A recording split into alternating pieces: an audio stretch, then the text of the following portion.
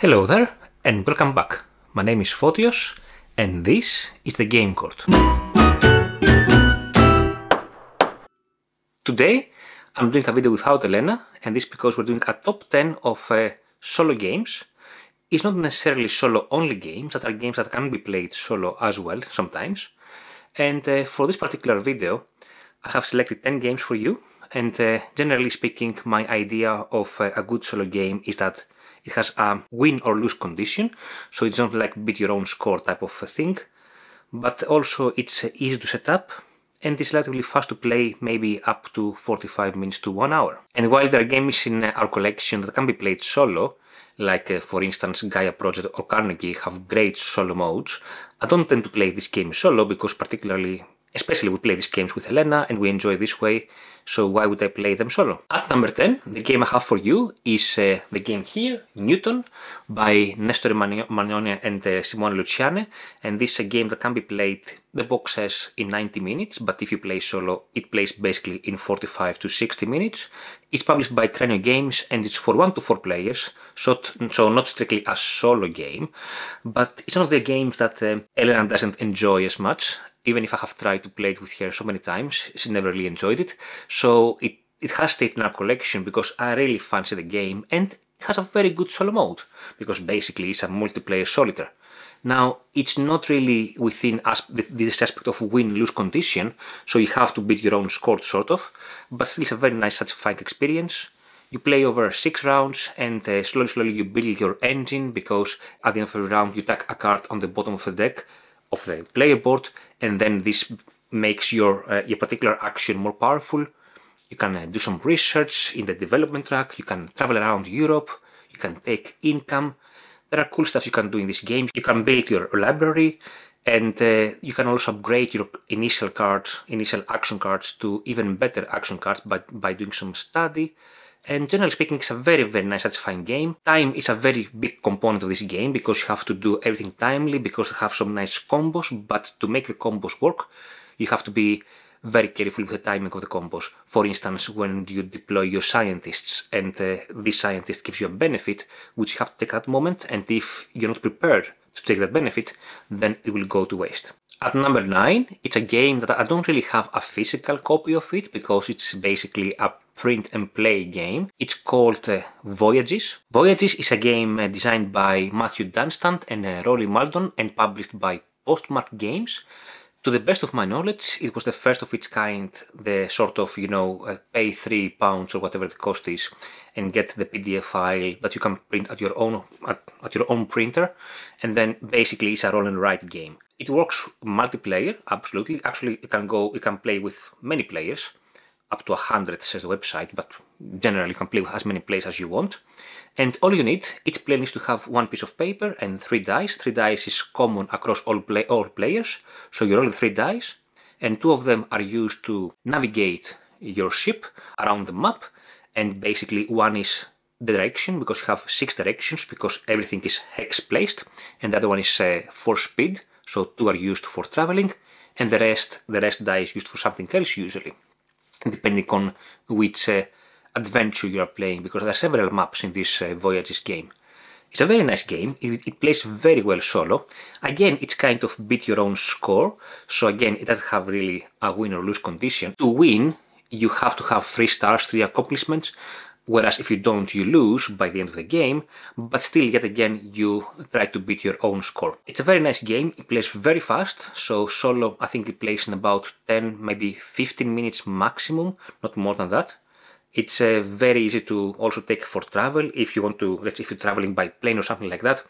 It's easy, just a piece of paper and 3 dice, very easy to play, and it's very highly recommended. At number 8, we have Cyberion, which is the latest addition to the Oniverse games, and it's really a solo game, even if the box says 1 to 2 players. It's really a solo game, and this game plays in about 30 minutes. And what you do in this game, you're trying basically to fix your machine using your 5 different types of robots, and you can use robots of particular types to fix a machine, or particular number to fix a machine, or you can even upgrade your robots. So in this game you have a deck of robots, and there are 5 different types of robots, and you can use robots to repair your machine. Each machine requires a particular set collection of robots to be repaired, either this of a particular type or particular numbers. But also you can upgrade your robots. So when you discard the robots to do particular stuff, you can do cool stuff like take discount on upgrading machines or drawing even more cards. It's a very nice game, very small game.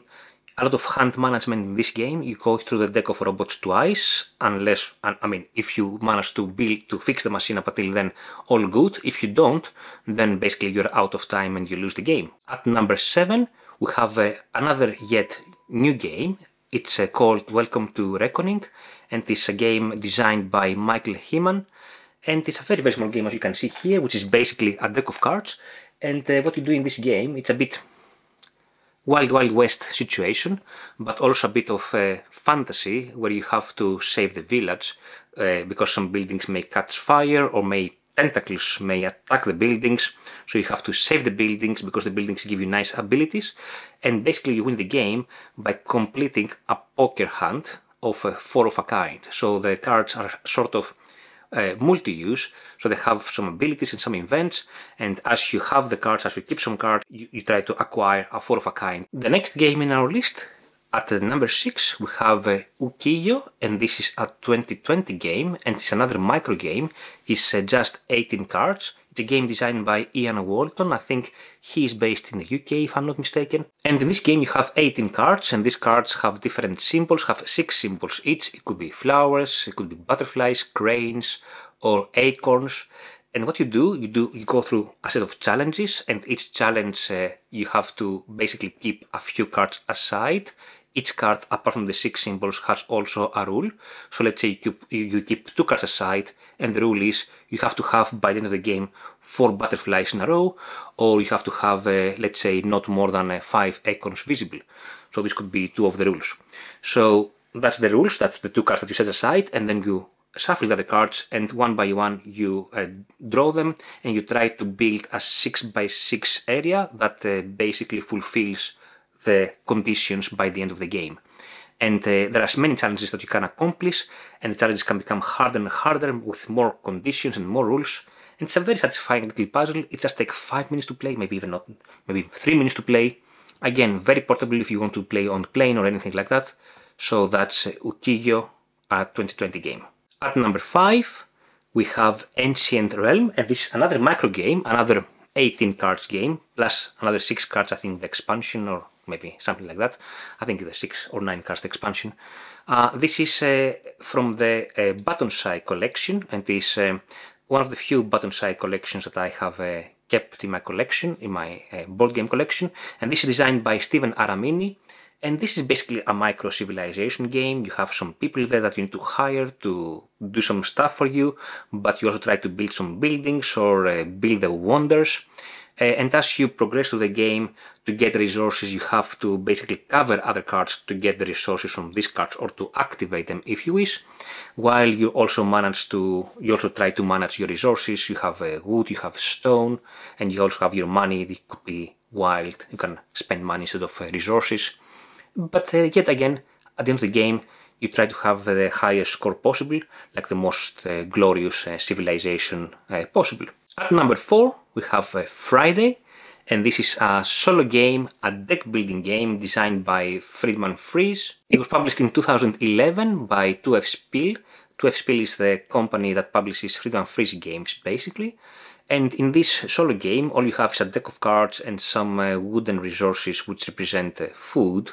Some life tokens. This is why this is life tokens. And you start with a very young Friday, a very young castaway, and you try to make them more experienced.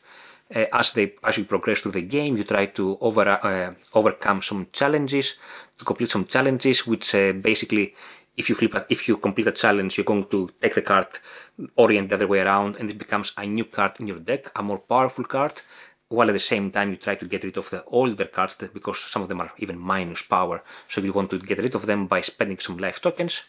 And as you progress through the game, you want to complete all the challenges, and then at the end of the game you also want to counter-attack, challenge the pirates. It's a very small game, very satisfying as well, quite difficult to beat, at least in the beginning. Once you find the system, it becomes a bit more easy, but that's our number 4 Friday. At number 3, we have Legacy of You.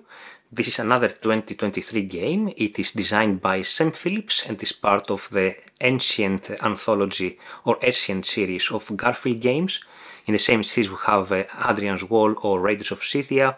And this game is a solo-only game and it's a campaign style of game. So what you do here, you try to build the canal before the flood is happening, but also you try to kill the barbarians that are attacking the village. It's a lot of multi-use cards, a lot of resource management. If you're familiar with Garfield games, it has some elements from Garfield games. It takes about an hour to complete, but it's very easy to set up. And the cool thing about this game is if you win or if you lose, then the game adjusts the difficulty accordingly. So if you lose a scenario, then the next game becomes a bit easier by adding some more cards, or if you win a scenario, then the next game becomes a bit harder.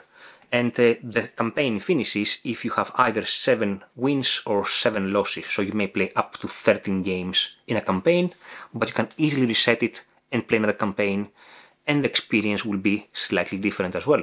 At number 2, we have Maquis. Maquis was originally presented to us in 2013 as a print and play game, but then later on was picked up by Sideroom Games and it was actually published in a physical format. So in Maquis, you take the role of the resistance and you try to accomplish different missions against the Nazis, and then basically you're trying to avoid patrol and the soldiers while completing different missions.